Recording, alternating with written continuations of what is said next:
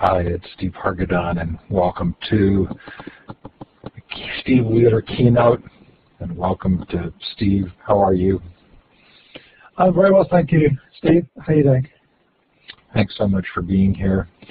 We're closing in on close to the end of our final day of this conference. We actually had 3 nights of pre-conference keynotes and then a full set of sessions today. Steve, can't imagine a better speaker or topic for the Learning Revolution Conference, the inaugural conference. Really appreciate your being here. Thanks to ClassFlow for supporting this event and next week's Reinventing the Classroom event. And thanks to Blackboard Collaborate for this terrific platform. This is a chance for those of you who are watching live to indicate where you're participating from. Look to the left of the map. You're looking for the star icon. You're going to click on it twice, and then click on the map, and then put your location, time, temperature in the chat if you would.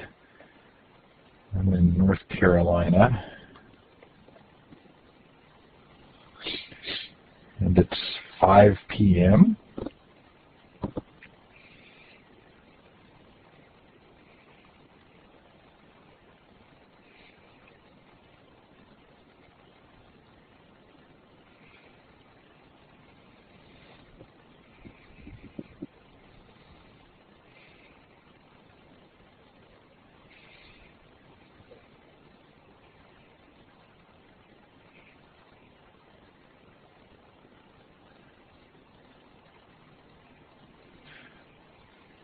We've had somewhat consistent attendance from India, Australia, and New Zealand, but I think right now is probably hard times for that, although probably Australia and New Zealand could join in Friday morning. Okay, we're going to move forward, but feel free to keep putting notes in the chat there. And Steve, I'll turn the time over to you. Thank you. Thank you, Steve. Hello, everyone.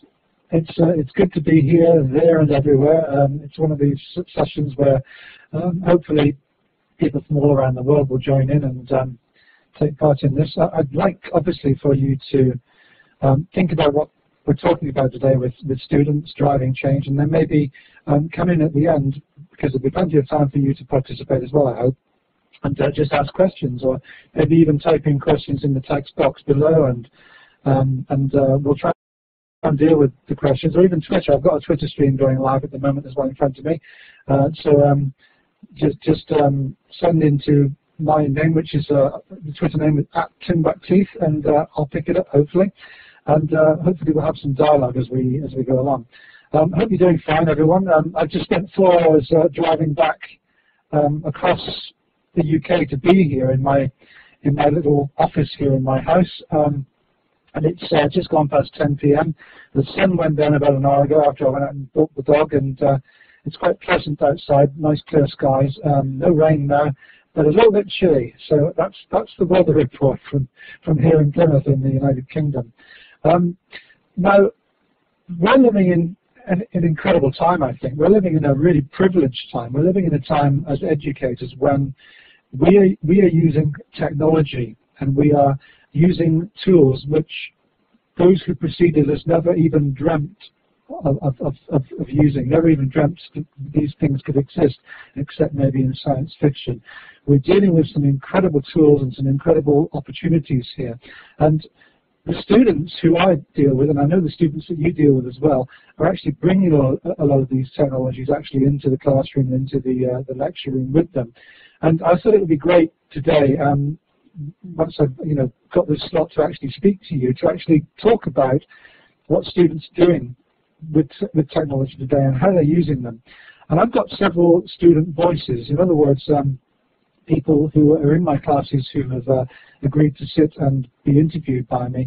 And I hope to show those videos to you. And Steve, with his magical touch with technology, is hopefully going to play those at the right points during this presentation to show you what my students are doing and how they're actually bringing in these tools and actually changing the way they learn. I'm really excited about this, as you can see, and I want to actually start by before we go into those videos by talking to you a little bit about the nature of knowledge and the nature of transformation, because I think that's where we need to be headed. That's where we need to situate ourselves as learners and as teachers. And this first slide here, this second slide here, I think it says it all. This is the problem that we face. And I talk about this a lot, and the problem never goes away, because we talk about the future and we talk about something that's imaginary. We cannot predict the future. We cannot understand sometimes where we're going. All we know is when we get there, it's different to what we expected. And a lot of the jobs and the work that will exist in maybe 2 or 3 years' time, when the students who are arriving now will go out into the world in higher education, those jobs don't exist yet. So I think the biggest question is, how are we going to prepare students for a world that doesn't exist yet? How are we going to prepare our learners for a world of work which we can't actually clearly describe, as David Warlock says it? I'm going to turn my video off. Hopefully that will maximize my broadband in where I'm working here at the moment. So hopefully you'll still be able to hear me. And the next slide, which I'm going to show you, is actually quite an interesting statement. Albert Einstein, one of the cleverest people in the world, apart from my wife, of course, he's cleverer, and I have to say that because she's probably standing behind me at the moment. He says, I never teach my students, I only provide the conditions in which they can learn. I think that's a really important thing for us all to consider. Do we actually teach, or do we just facilitate learning? Do we actually instruct, or do we act as co-learners? And I think we have to countenance that. We have to start examining our roles as educators now. And I use the word educator rather than teacher now, from now on, because I mean, teachers teach, but educators reach, and that's the difference. Educators go beyond just teaching. So if we're going to be educators for the 21st century, what we're going to have to do is reappraise our approach to education. Education means drawing out from within. It means it's from the Latin word educere, which means to draw out from within. And if we're going to draw our learners out from within and actually allow them to achieve their full potential, then we've got to do what Einstein suggests and create conditions in which they can be creative, in which they can be critical, in which they can be reflective, in which they can work together in collaboration and cooperation, and where they can, forge new pathways which they own and which belong to them, desired paths which they create themselves. If we can do that, I think we are well on our way to preparing young people for a world of work that we can't actually clearly describe yet. And there's a wonderful story about Einstein, which I've told before, and maybe some of you have heard it, but I'm going to tell it again. It's probably not true, but I'm going to tell it anyway, because it really illustrates a great point about learning. And what Einstein apparently did was he went across to America, where a lot of you are now, very early on in his career, just after he published his theory of relativity, and he wasn't very well known at the time, although his theory was, and he was asked to come across to the United States to tour the universities and to give a speech about his special theory of relativity. And they assigned him a driver, a chauffeur, who had the cap and the coat, the kind of the traditional driver. And the driver would follow him around, actually drive him around, and then follow him into the hall, and then sit in the back with his cap and his coat on, and listen to Einstein giving the same speech every night. And after about a dozen of these, Einstein was being driven to his next venue, and the chauffeur said to him, Professor Einstein, I've heard you speak so often, I could probably give it myself. And Einstein said, well, I could do with the time off, so why don't you do so? We'll swap clothes, and I'll sit at the back, and you get up and give my speech. And so after a bit of thinking about it, the chauffeur agreed. So the chauffeur got into Einstein's suit, and Einstein got into the chauffeur's suit, and Einstein sat in the back of the hall, and the chauffeur got up and gave a word-perfect rendition of the theory of relativity, after which there was rapturous applause. Everyone stood on their feet and applauded him. And all these eminent professors were in the front row. And at the end of it, the driver realized he was in trouble, because the chair of the conference said, are there any questions? And of course, at that point, the professor in the front row stood up and asked a question, and the chauffeur didn't understand a word of it. It went right over his head. But quick as a flash, he said, thank you for your question, Professor, but I'm afraid it's so simple that even my chauffeur at the back could answer it. And that at that point you're supposed to laugh. I hope you did. But the thing is, whether it's true or not, whether it's funny or not, what we're doing here is we're dealing with two types of knowledge. We're dealing with very, very surface knowledge that is probably learned by rote, knowledge that doesn't really sink in much rather than our kind of surface memory. But then we're also dealing with a deeper type of knowledge, which the chauffeur had, which I don't know what you would call it. Maybe you'd call it streetwiseness. Maybe you'd call it wisdom. Maybe you'd call it something else. But essentially, it's learning to think on your feet. It's about problem solving. And if you look at Martin and Salyu's model here, which came out around about 1972, I think it was, they talked about three types of learning. They talked about surface learning and then deep learning. But then they also talked about strategic learning, where students could shift in between, depending on the context, depending on what problems they were dealing with. So surface learning, for instance, would come into play when students wanted to cram for a final exam that they had to sit, maybe in a week's time. So they'd sit there and grab a whole load of content and just plow through it and try to remember as much as they could to kind of regurgitate later on. That's fine for that kind of problem. When it comes to deeper problems, though, where you have to think strategically and where you have to think on your feet, when you have to be creative, then it's the deeper type of learning that we need to promote. And both of these, all three of these types of learning, I think, are valid, and they come out in different ways in the kind of in the context of what the students find themselves in. And I think we have to be flexible as educators today. Now, if I show you this next slide here, this actually kind of encapsulates what I've said. Knowledge is kind of declarative. It's about fact. It's about knowing that.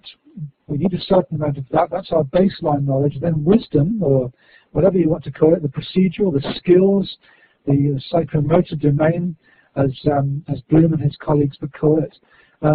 That's more about application. That's more about being able to apply that knowledge in new and maybe different ways, depending on how we encounter problems and what we encounter. And finally, the really, really deep knowledge, the kind of transformational knowledge, is really about criticality. It's about analyzing, evaluating, synthesizing. It's a higher level of Bloom's domains, if you like, cognitive levels. It's about knowing why. So if you want to put that into some kind of context, if you can imagine this processing model here, the deeper you get, the deeper you engage with learning, the more it's going to transform your experience, the more it's going to transform your learners, so that when they come out into a world which we can't describe, when they encounter new and unusual problems, they usually have some kind of mindset that allows them to tackle those problems. That's where I think we need to be heading as educators. We need to be instilling these kind of skills, these kind of competencies, and maybe even, I'll talk about literacies later on. These literacies, we need to instill these within students, allow them to develop and practice them, so they gain confidence and competence, and then they transform their experience, and ultimately they'll be able to go into a world of work which we can't clearly describe, and be able to find really meaningful employment and hit the ground running. So in a summary, really, if you think about tomatoes, if a tomato is a fruit, that's knowledge. We know that a tomato is a fruit. That's a fact. But wisdom is when you decide that you're not going to put it into a fruit salad. But transformation is actually knowing why you don't put it in a fruit salad. Maybe some people do put a tomato or a tomato into a fruit salad, but most people don't. But none of us can really tell you why that happens, because it's a fruit. So there are kind of some imponderables that we need to kind of think about. There are kind of discursive elements and iterative elements that we need to introduce, I think, into learning to really get students to gain a purchase on the learning and to transform their experience in that learning. So there's a bit of an opening kind of gambit on the nature of knowledge.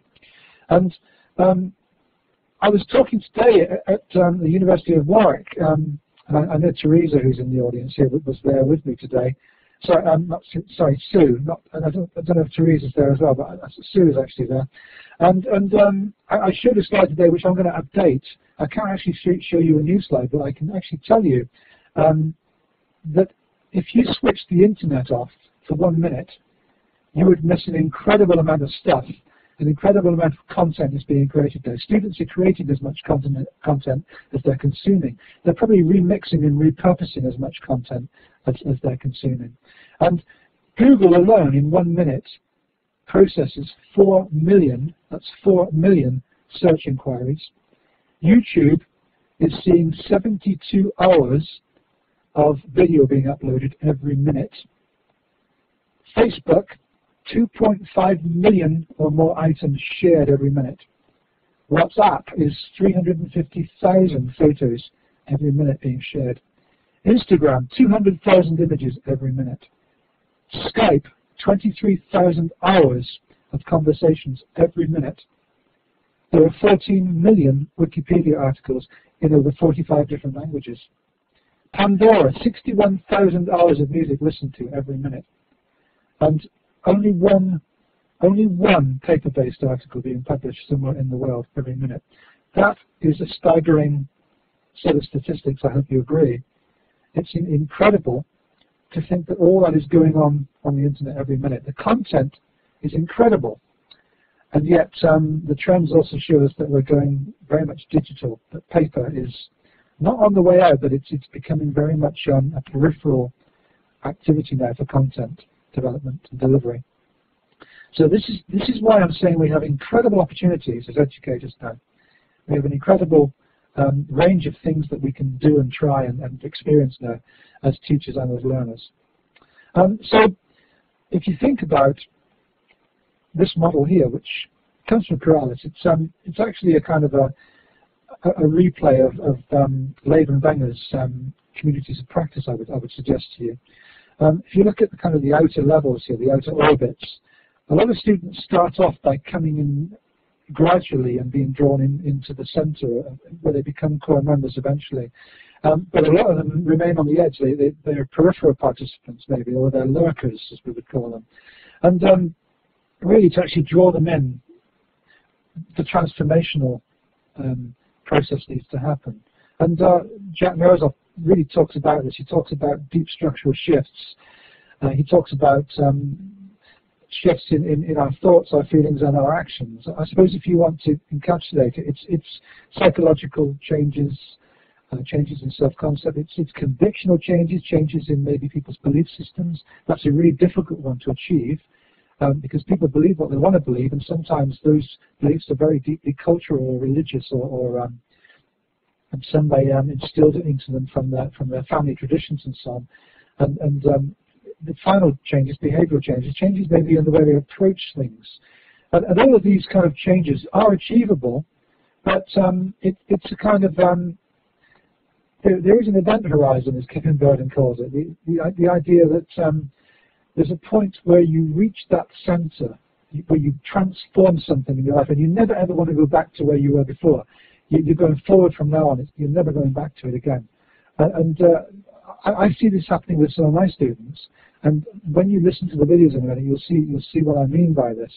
The way that they've transformed their ideas because of their engagement with social media and their engagement with knowledge through those tools.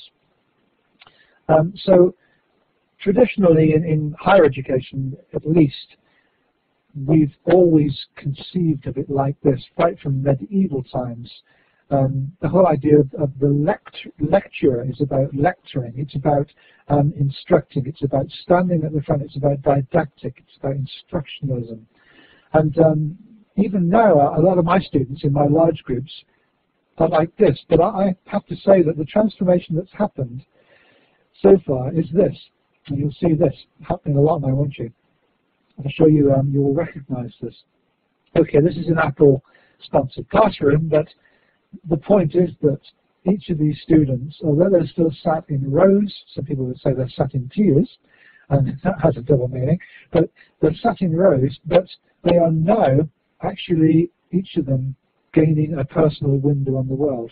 So what you see happening now with my students in particular is that they are encouraged to Google what I've said, to search elsewhere for alternative perspectives and maybe argue against what may be being said in the classroom so that they can gain a critical perspective. And they're also entitled to go off and search to see whether what I'm checking is correct or not. Maybe sometimes I might throw a lie in deliberately to actually try and catch them out, to see if they're actually listening, or to see if they know the difference between supposition maybe and reality, or truth and a lie, whatever truth is. So a lot of this is happening now. I see this happening in conferences as well. I was sat at the back of a very large conference not so long back, about a couple of years ago, and the speaker at the front, who was the keynote, finished speaking. And then the chair said, are there any conference delegates who want to ask a question? And a guy at the front stood up, and he mentioned his name and where he was from, the institute he belonged to. And even before he'd started asking his question, the two guys sat in front of me both Googled him to find out who he was, see where he came from. And I thought, nobody is anonymous on the internet anymore. It's incredible, isn't it? Nobody can hide. If you've got a footprint now on the internet, someone can find you, and they'll search for you and find you, whether it's on Facebook or Google or wherever. So students now have the ability and the propensity and the desire to check things out for themselves. So they are becoming more proactive, I think, in learning, even in environments where they're being spoken at rather than engaging face-to-face in a kind of a conversation, if you like. So things are changing because of these tools that they're bringing into the classroom with them. And I often show this picture to actually illustrate a really important point, that it's not about generations, it's not about age groups. Whatever Prensky has said, Mark Prensky, about digital natives and immigrants, that's in the past, and I think he has admitted that it's an erroneous assumption now that older people are not don't have as much affinity to technology as younger people. The younger people know all about it. It's a bit of a fallacy to think that there are natives out there who speak fluent technology just because they're young, just because of the way that the time they were born. It's really all about context. And I often mention Dave White and Alison Lacona here, who came up with an alternative theory that was a lot better, a lot more appropriate, because it was context-based. And it was the idea of digital residents and visitors. Visitors are those who casually use a tool, and residents are those who habituate into use of it, and they regularly use it, and they find out all about it. Now, for me, I'm a bit of a Twitter resident. I know how to use Twitter quite well. I know how to use it to promote ideas and to converse with people and to share content and so on. But I'm a bit of a Facebook novice, so therefore I'm only a visitor. So you can see that you can become a visitor and a resident at the same time, depending on the context of the tools you use. And I like that idea because I think it's much more appropriate. But you can imagine many generations being on the same platform together. So my father, who's 86, and my daughter, who's 21 now, they're both on Facebook together. That's two generations apart. That's 3 generations, if you like. And my father engages with people on Facebook, but sometimes he doesn't always get it right. So the other day, he lolled for the first time, but he lolled inappropriately, and my daughter picked him up on it because he had to break some sad news. He had to break the news that his sister had died, and at the end of it, he put LOL, because she was really upset by this, and she said, "Grandad, you can't say that." He said, "Why not? It means lots of love." And that was what he thought it meant, but what she thinks it means is laughing out loud. So there's a differential. There's a kind of a difference between the way some people use technology to express themselves. So I think we've got to be very careful that we make all these assumptions, that we don't throw the baby out with the bathwater. There are differences in the way people use technology. It's not about age necessarily, though. It's about understanding. It's about context. It's about how you use the technology. And at this point, I'd like to ask Steve if he'd show the video that's related to this, which I hope you watch all the way through and then get the point. You need to see it all the way through. Is that okay, Steve? Absolutely. And I have these in the order that Amy pulled them out of your presentation. So if for some reason this isn't the correct one, let me know, but I think it's correct. It's the last one that I sent you. Oh, the last one is? About an hour ago. Okay. Yeah, the last one which I sent you on its own as a single email. It's not the one in the three. And this video, just to give you an introduction on it, I think it was created by Pearson. And if you've seen it before, you'll know the one I mean. It's called The Future of Publishing. And it really kind of challenges our perceptions about what young people think. And I hope that you're able to see it. Here we are. That's the correct one. Thank you.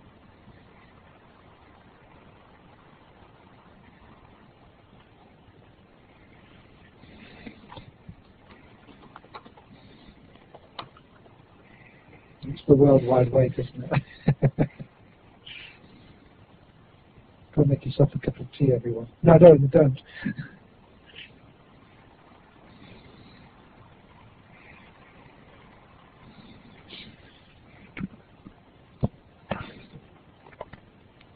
Anyone got any funny stories?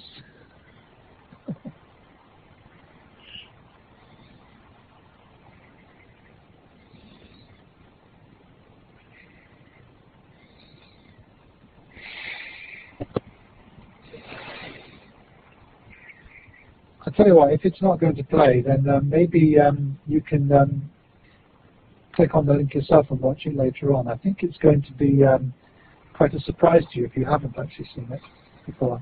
If you have seen it before, I think it reinforces the idea that it's really all about perception. It is playing, is it, Steve?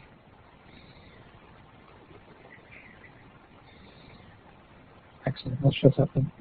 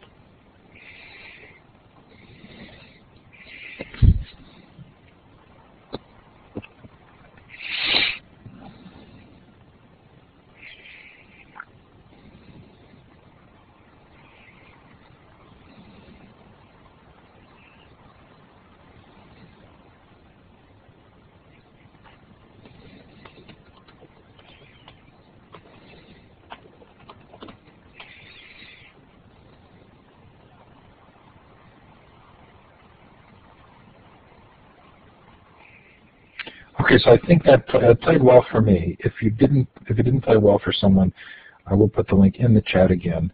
But at least on my end, I was able to see it just fine. Thanks, Steve. I'll be interested in what your views are on that afterwards. I think it is a little bit of a surprise, isn't it, when it starts to reverse. And I think the main message here is that, yes, it's all about perception. How do we perceive our learners? Do we perceive them as kind of sneaking off to, kind of to look at Facebook when they're supposed to be concentrating on the lecture or whatever? A lot of people have problems with students having their laptops open in front of them or their handheld open and so on. So I think we have to kind of question what it is that students do, and are they actually doing things which are appropriate or inappropriate? But even if they aren't doing things that are appropriate, I think it's up to us to kind of scaffold and to create environments where they want to do things that are appropriate with their tools.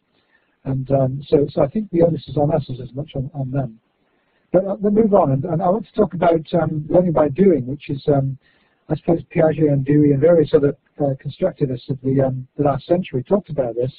And the kind of the idea about actively engaging yourself in learning by doing so that you can understand the concepts behind something. And here's another statement by Seymour Papert, who kind of advocated learning by making, the constructionist theory as it's known. Here are some of my students who you'll see later on in the video, and they're actually creating a video of their own here. I didn't ask them to do that. I just said, go away and study this and then come back and report to me. So some of them decided to do an animation video, and that's exactly what they did. You see them there working on it on the floor. With some very basic tools, essentially. One of them borrowed a tripod, and they used, I think it was a camera on his iPhone to actually record, and they did stop-go motion, and they went away and edited it on Microsoft, and then brought it back and showed it, and I thought they did amazingly. So students would do these things proactively without you really asking them, because they know that they can. And this video here, I hope we're all going to be able to see this one. This, I think, Steve, is the first one on the list of 3 that I sent you. This is my students talking about what they've brought to the university that has changed their own learning. So let's just watch this one. I think it's only a very short video, about a minute and a half. And I'm doing the same thing. I'm putting it in the chat if anybody has trouble seeing it in the web tour. Thank you.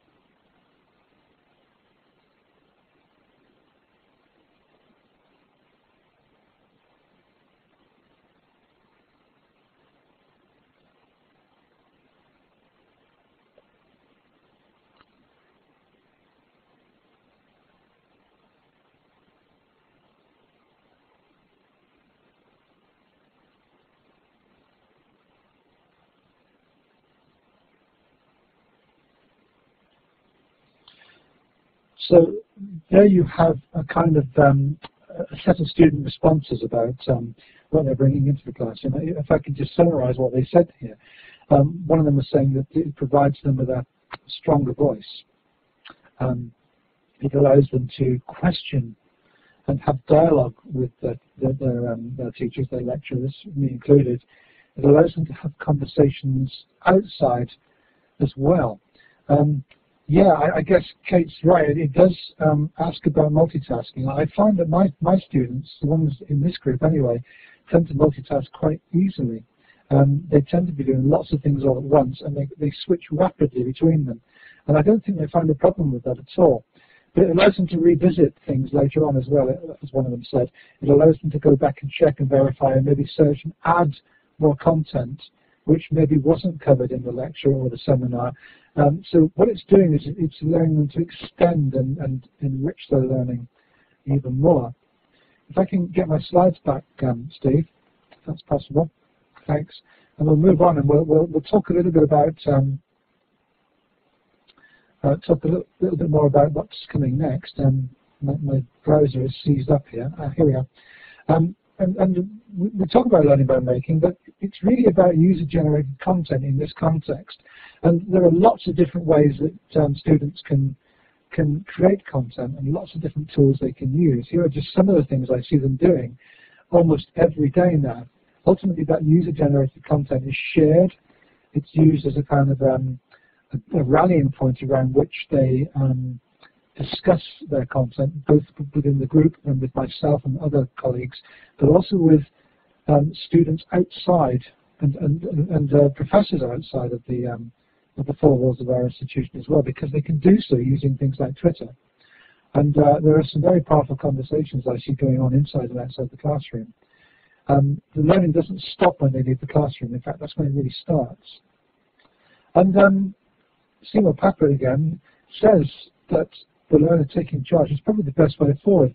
I see that happening a lot now. I see the learner taking charge more of their own learning because they have the tools that allow them to do that. And part of the deal here is that they create their own personal learning networks, and I think we do the same.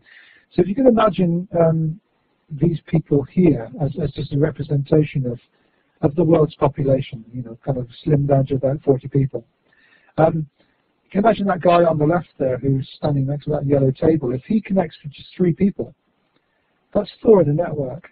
But if then each of those connects as well to other people, suddenly you've got an exponential, an amazing kind of set of connections, and people can start sharing content with each other. They can start conversing with each other over things that concern them. In effect, they are forming communities of practice, communities of interest, which is essentially what Lev and Wenger were talking about when I mentioned them earlier on.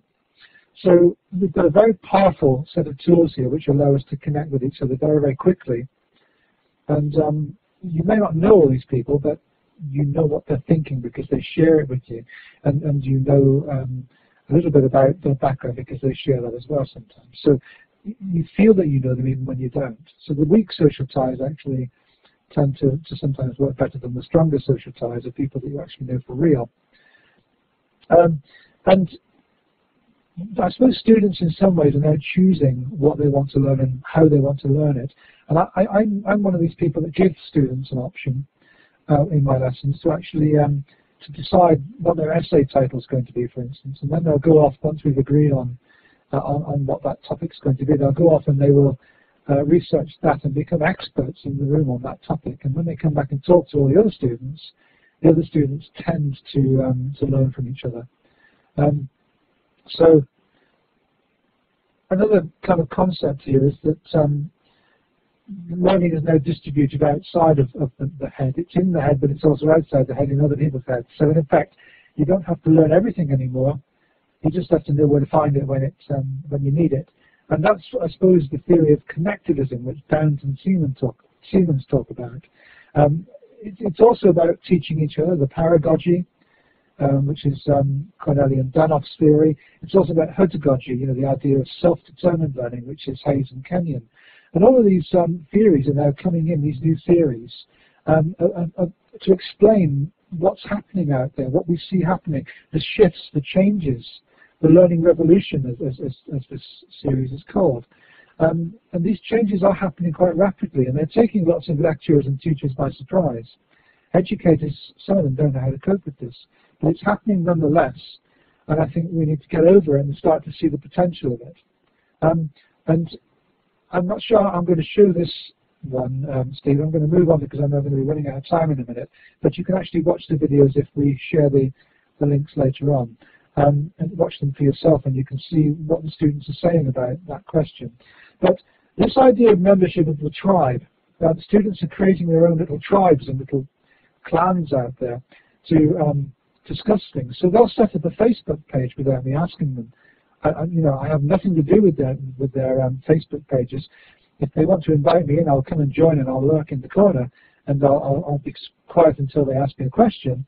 But generally speaking, they will set up their own Facebook pages, and they will use them to support each other, to encourage each other, to share links and content.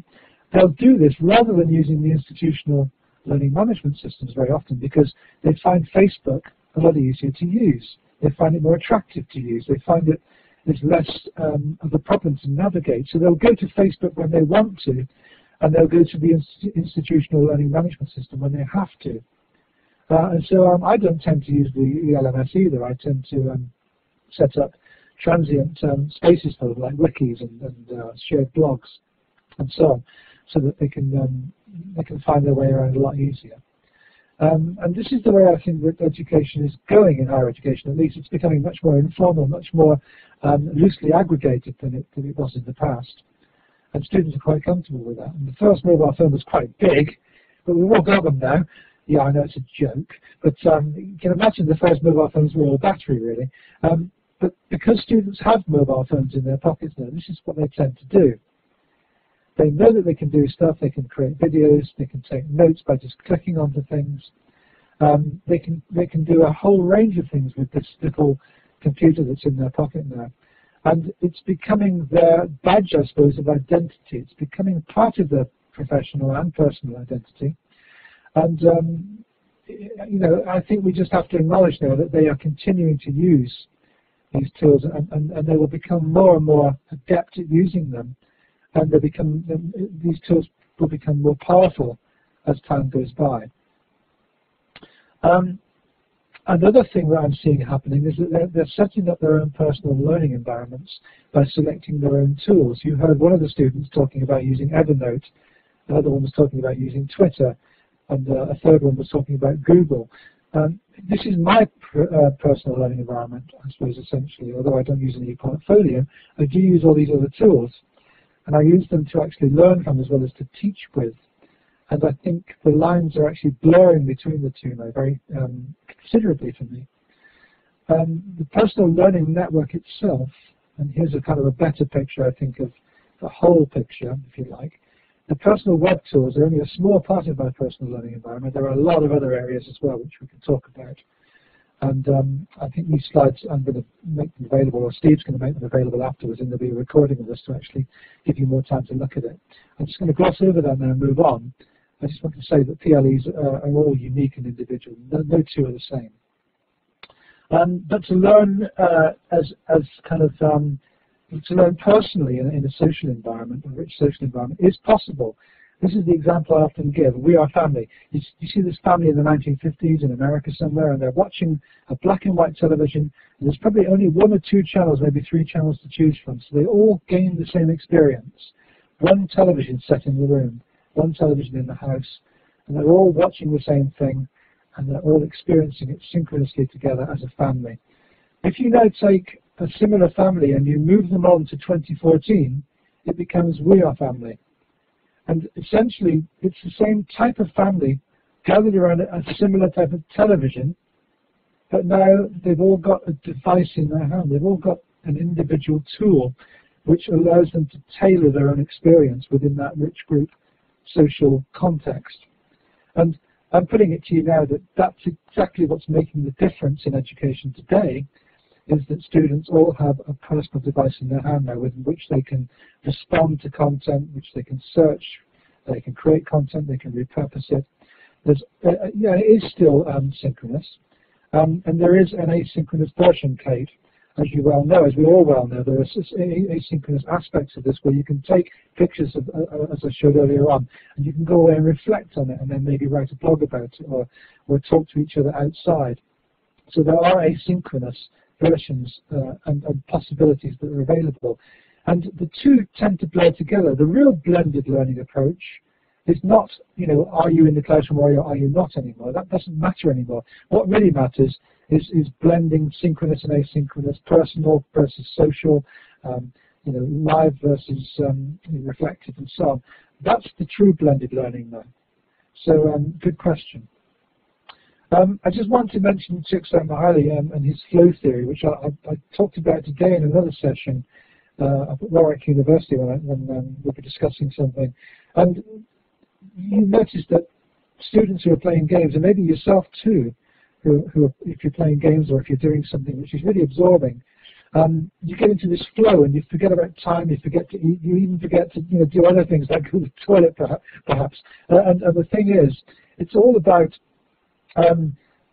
what Csikszentmihalyi talks about balancing anxiety against boredom. If you start off at P1, position 1, and you go outside it to P2, what's happening there, in effect, is you're becoming anxious because the challenge is increasing, but your skills aren't. On the other side, if you go to P3, what's happening there? You become bored because your skills increase, but the challenge doesn't. So our job as educators, I think, is to produce environments and also to produce challenges and problems and other kind of learning situations for our students where they get to P4, where their anxiety and boredom is balanced because the challenge and the skills are constantly going up together. I'm going to move on to talk about this very briefly.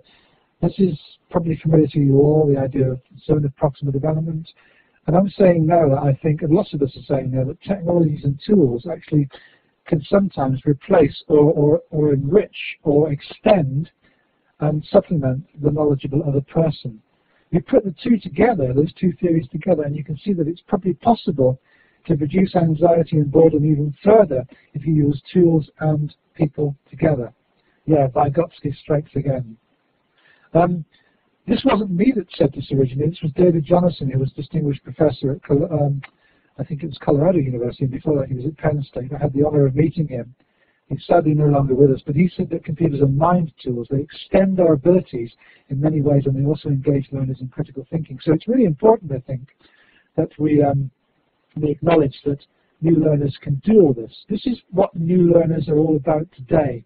And when I say new learners, I mean across the whole board. People coming in with these tools into your classroom, whether they are 45 or 15 or whatever age they are becoming the nodes of their own production. They want to collaborate. They want feedback from their peers as well as from you, and they are much more self-directed, according to John Waters anyway.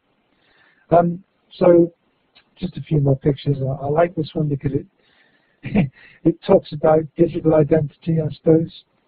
It talks about a number of other things as well. It talks about, the provenance and truthfulness of content. But I show my students this. I say, what's wrong with it? And they go, ooh, is it 70%? And after a while, they get what I've done. They realize that they shouldn't believe everything they see on the internet. In other words, they need these new digital literacies. They need digital wisdom. Howard Rheingold, who I think has spoken at this event, was it yesterday? He has a very good expression. He says, we all need a BS detector. I don't think that stands for Bachelor of Science. So really, I think all learners have got to understand that not everything on the internet is perfect or true. They've got to be critical of everything. Here's some of the other literacies that I've identified, and other people are identifying others as well. These are not exhaustive, but these are just some of the possibilities, some of the things that I think all learners need there, and we as educators also need. And a final statement before I finish. John Gardner, he said this, all too often we are giving young people cut flowers when we should be teaching them to grow their own plants. I think that sums up exactly what I've been saying today. Students will drive change themselves, but they need to be given the opportunity to do so. And with that, I'll give you my contact details and say thank you very much. And there's my 3 students' names there for you. You'll find all of them on Twitter as well if you want to follow them. But they're doing some incredibly good stuff. So thank you very much for listening. I hope it's been useful. And I will open up for questions now if you want me to answer any. Thank you. So if you have a question for Steve, you can click on the hand icon. That's the 3rd icon over in the participant window. We'll give you the microphone, or you can put it in the chat. You can also clap for Steve by hovering over the smiley face and looking for the applause button. Right.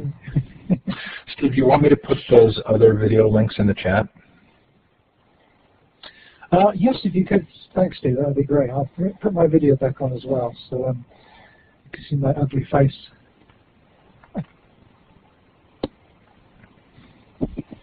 So there's the link. Thanks, Steve. Those are the 3 links to the student voices. You saw the first one, but you now have an opportunity if you want to explore the other 2. They're quite short, but I think they're quite important things that my students are saying. Steve, I'm really interested in the degree to which a lot of what we talk about when we talk about students sort of driving their own learning presumes that the freedom and empowerment narrative of education is the reality. But I also wonder if a lot of times we are living in a state of cognitive dissonance where we use the language of freedom and self-direction, but the system itself is actually largely about control. Yeah, that's a really important point you're making. It is. I think it was William Gibson that once said, "The future's with us, but it's just not evenly distributed." And I think we can say the same thing about freedom and education. It's with us in places, but it's not evenly distributed. So, in effect, things like the education system as it stands in some places, and things like assessment regimes, final exams, are they anachronistic now? Anachronistic now? Are they kind of past their sell-by date? And I think they are. I think a lot of the assessment methods that we use to assess our students now are passé. They are beyond their usefulness. I think we have to significantly question the way that our education systems are built now. I know people like Sir Ken Robinson and Sugata Mitra and various other critical commentators around the world are actually questioning the very nature of education. And standardized testing, for instance. What is standardized testing all about? Does one size fit all? Well, no, patently it doesn't. Standardized testing is good for one thing only in schools. It's good to show the government who is funding those schools exactly where schools sit within a league table. It's nothing to do with students learning. It's nothing to do with how learners perform. It's to do with how schools perform. And I think the same thing applies to universities. We look at league tables there as well, based on exam results. And I think that has to be significantly challenged. If we're going to be using assessment for learning rather than of learning, which is the right way forward, then we've got to devise new ways of feeding back and feeding forward to students to show them what they should be doing as well as what they have done. And this is why in a lot of my courses now, what I do is I provide students with many, many different formats which they can submit their work in. I never, ever run exams anymore. I've done away with that. We've all done away with that in my department. And what we do now is we do continuous assessment instead, an assessment that is based on what students are interested in achieving. So I guess, Kate, do your students create digital portfolios? Yes, some of them do, but they do that off their own back. They do that because they want to, not because I ask them to. And I think they see the value of it when we cover it in one of our lessons. Sorry, go on, Steve. I was just going to say, if you have another question, please feel free to put it in the chat or to raise your virtual hand. I guess in the United States we have a little bit of a history of using the language of democracy, but when things get too democratic, the institutional forces kind of come back down. We saw this after the 1890s with the muckraking journalism, and we saw it after the 1960s. So, I wonder if the language of democracy and self-direction sort of trick us into thinking that's actually at the core of most education systems, and will we face sort of larger challenges when we realize we don't really know how to do self-direction for everybody? Yeah, that's a big problem. It's an inherent problem. I think it comes from the system that we've imposed upon our students, and in fact was imposed upon us when we were at university and school and so on. I think we tend to teach the way we were taught ourselves, and it's breaking out of that mold. I think I preach heresy often. I preach positive deviance. In other words, doing things slightly differently and then getting away with it. Asking for for forgiveness rather than permission. So going back to Kate's question about do you have rubrics for assessment? Yes, we do. I stick rigidly to those because that's what the degree programs that we're teaching are based upon. But within that, there's a lot of latitude for interpretation to give students freedom. So, for instance, 2 years ago, I suggested to my students that instead of just thinking about submitting to me a paper-based assignment, that they think of other alternatives with an equivalency. And so one of them came to me and said, "Can I do a video?" And I said, "Yes." Now, we negotiated a 5,000-word equivalent. And they went away and they did the video, submitted it. 2 others submitted blogs on a 5,000-word equivalency, which was much easier to do. When it came to me marking the assignments, it was easy because I used the old rubrics, the old assessment criteria that we apply, and that was within the rules. But the rules didn't say that you couldn't submit a video or a blog, and I'd scrutinized this, and I'd made the decision that that was all I was going to do to break the mold. The professional services, the admin people at the time, they went crazy. They said, "Steve, you can't do this. You've got us in a really bad position there." I said, "Why?" They said, "Well, we need printouts of everything." And I said, "Well, how are you going to print out a video? How are you going to print out hyperlinks? How are you going to show where the blogs link to each other?" And they couldn't answer me, and they said, and so they came up with another problem. They said, well, the external examiner is going to go crazy over this, the guy who we bring in to actually look at all the final work. And so I said, okay, I'll give you the phone. I phoned him up, and I said, are you okay with this? And he said, yeah, I'm fine with that. And so they ran out of ideas and problems in the end to actually counter what I was doing. And so basically that's broken the mold now, and there are a lot of courses that are running in our department now do the same thing. Alternatives that students can create posters now if they want to, or they can do podcasts. Basically what we're doing is giving them the opportunity to try all sorts of different approaches to expressing themselves and to practice what we call transliteracy, the ability to be able to present yourselves equally powerfully across lots of different platforms. And I think that is one of the ways forward for freedom in education in the future, Steve. Do we have any sense of how this is actually playing out once they've finished school and are seeking employment or starting their own ventures? I can give you an example of one of my students who he crashed out in his second year. He was training to be a teacher, and he crashed out in his second year because he'd been a bad boy, basically. He wasn't well liked amongst the staff because he was disruptive. He used to come in late and go early and didn't put his assignments in on time, and he was totally disengaged. And in the end, they threw him off the course. He was gone for a year, and then he came back the following year and said to me, Steve, can I join the third year of your education studies course? Now, this is a course which doesn't give you a teaching qualification at the end, but it gives you a degree in education, which you can then go off and do additional qualifications to train as a teacher in the UK. And I accepted him back on the course. I said, you know, you've got to really behave yourself now. So he did.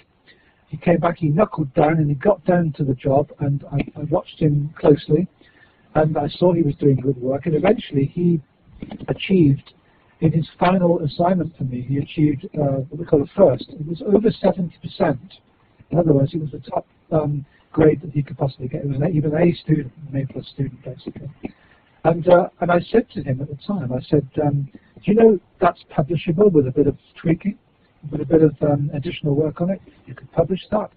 And you know, it was a throwaway remark, but he took it seriously. He said to me, well, can you help me? And so I coached him, and I showed him how he could write it for publication. He submitted it to a peer-reviewed online journal, and after a few changes, it was published. And he was published before he actually qualified. And I took him to a conference the following year with me, once he was doing his teacher training, and I showed him the conference proceedings, and lo and behold, one of the professors who was presenting had cited his article in the paper he was supposed to present. And this was incredible for my student. He couldn't believe that he was being cited by a well-known professor. It really kind of bolstered his confidence. He went off, he got himself a really great job as a teacher the following year, and in 2 years he became head of department. And that's just one story about a failure that became a success through these kind of tools. Steve, thank you so much. Thank you. I'm clapping for you again. I think we'll go ahead and close. That gives people a chance to take a quick break. We do have 3 sessions coming up, and they're in the calendar schedule. They all look really good. Steve, have a good night. Appreciate your being here. Really terrific to hear from you. Good night, everyone. Thank you very much. See you on Twitter.